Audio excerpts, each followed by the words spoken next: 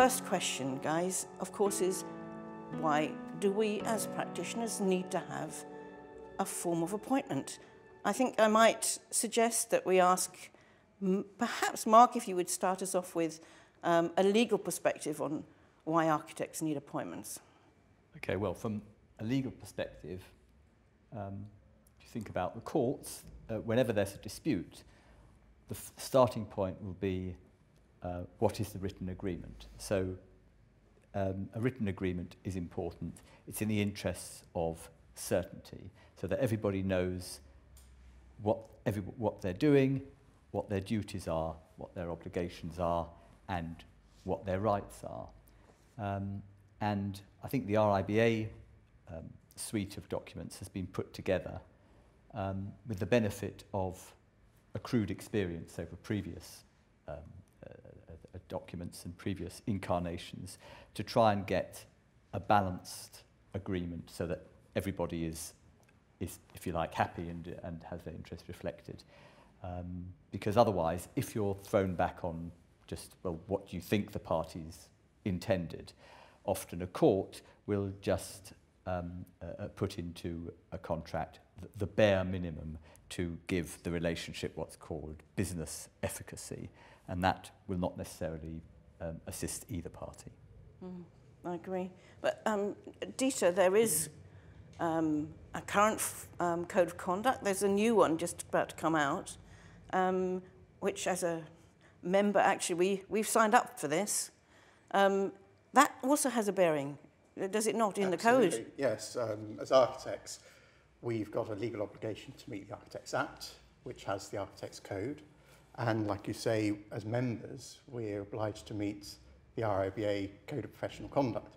And both codes are quite clear and explicit that we have a duty to have a written agreement in place with our clients, which make it quite clear what we're going to do, how we're going to do it, how we're going to be paid for it. So absolutely essential to meet those codes. And what we need is a good code that's understandable by the practices and by their clients. I might come to you, Barbara, next, because obviously there are a lot of small practices. 80% of the practices in the UK are small practices, and that's 10 people or less. So the projects are of necessity going to be smaller. So why is it, do you think, particularly relevant for smaller practices to have an appointment? Is it necessary for every one of their little jobs? Well, I can definitely understand why for small practices it can feel like it's too much. Like we run very small projects, often many of them, people ask themselves, is it really needed? I think the point to make would be it's especially needed because many of our clients are non-experts. Sort of we work for homeowners, we work for domestic clients, we work for small businesses. We work for people for many of whom this will be the first architectural projects they have done in their lives or will ever do. And there it is especially important for us as the expert, as the consultant, to take our clients through this journey, explain to them exactly what our duties are, what their duties are, take them through all the risks of the projects, and rather than sitting there for hours and taking them through all of that, the contract is actually a really good point-by-point, like a guiding tool nearly that we like to use in our practice to make sure we address everything and also to ensure we come to the most sticky and difficult points and make sure we educate our clients on those as well. So you don't find it too difficult for your clients to understand why there is an appointment document you're asking them to sign? No, I don't, because when you explain to the clients what is involved in the project, then it actually puts you on a good footing where sort of we are the professionals. We explain to them, we teach them, we educate them, and they are actually grateful for that. And a bit of clarity can really help there. And clients might be scared, clients might be overwhelmed, but I think you can take them on this journey. What about the larger clients, Nigel? How do they see these forms of appointment? Are they a nuisance? Well, I mean, some will use them, some won't. Yes. I think, you know, fundamentally, if we're saying why do we need a form of appointment, the fact is that some things in life are pretty straightforward. If you ask someone to paint a fence, you don't really need a contract. But building contracts are fundamentally complex. So we need to have a way of setting down all the key issues. From clients' point of view, and you're asking about larger projects, to be honest, some of them won't be using the RIBA standard form. They'll be using their own bespoke versions. But we would always guide them to the sort of terms and conditions in the standard form, because they are fundamentally well considered. So really, the answer is you still need an appointment. You absolutely need an appointment, yes, whatever you're doing. And I have no idea. I only run a medium-sized practice myself, and I use the standard forms because I am not set up to be able to change to something else. But for a larger project, presumably you need to have some help to make sure your appointment has all the terms in it that you need. Yeah, well, so it's a good way to. So I spend quite a lot of my time looking at bespoke contracts for our projects that were sent, and it's a useful reference to be able to refer back to the standard form to say what should we be looking for to be included in there, and a useful comparison. So yeah, at least from that point of view, they're very valuable. But actually, we'd always recommend to clients that they should be using the standard form, because they have all sorts of advantages over a bespoke one. So for any size of project then?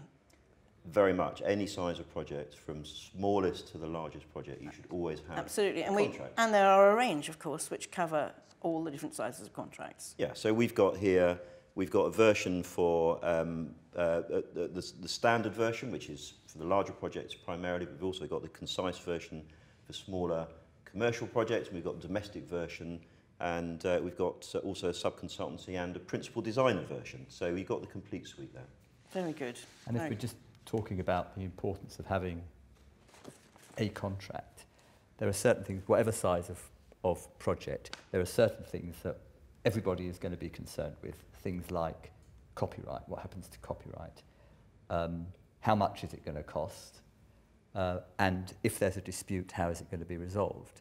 And I think at least as important as putting in the appointment what will be done for an architect is to define what needs to be done by other people, what won't be covered, because an architect tends to be the sort of the default. If there's ever a gap, the client will go back to the architect and say, well, what's happened here? Why wasn't this dealt with? Mm-hmm. So a properly drafted appointment which sets out what needs to be dealt with elsewhere is, I think, very important. Yeah. Fundamentally, why do we need contracts? Because it's hellishly complicated. Yeah. And we've got to write this stuff down. We can't rely on word of mouth and trying to memorise it. You can't have a verbal contract for a building appointment. It's just too complicated. So maybe sort of a quick note on the sort of question of bespoke contracts, because even though we are a small practice, we have to deal with bespoke contracts because we work for public sector clients and they tend to have their own contracts. And we obviously can't afford a legal team or anything like that. Neither can we say no to these projects. So like you, of course, we try and push the RIBA terms and conditions, which is often futile. And what we have actually learned, and what is good advice and what we didn't know from the beginning, is that we can send these contracts to our insurance legal teams, and free of charge, they actually make sure that they do not violate the terms and conditions of our PI insurance.